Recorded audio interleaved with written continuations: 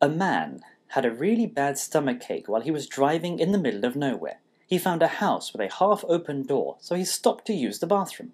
He rang the doorbell once, no answer. He rang again, still no answer.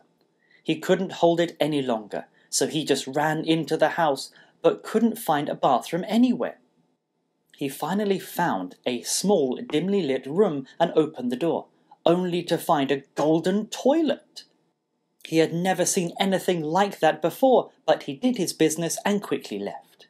When he told his friends about the story of the golden toilet, no one believed him, so he took them to the house to prove it.